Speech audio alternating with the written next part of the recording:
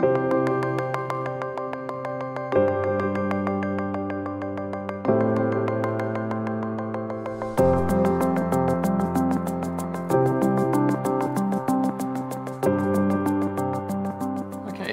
as an introduction to the series, I'd just like to quickly go through a quick few definitions and background information to set the scene for the upcoming questions.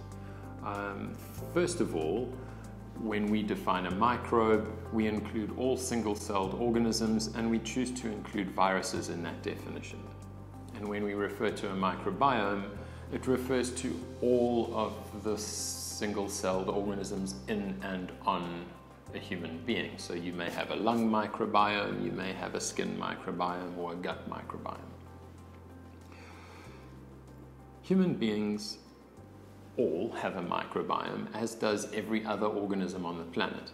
And that's because we evolved in a sea of microbes. Microbes were the only life on this planet for the first 2,500 million years of life on Earth. And when multicellular life formed, it formed in a sea of microbes, and in the process outsourced a lot of the chemistry around those microbes.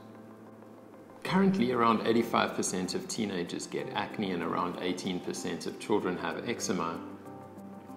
These two are not really found in hunter-gatherers.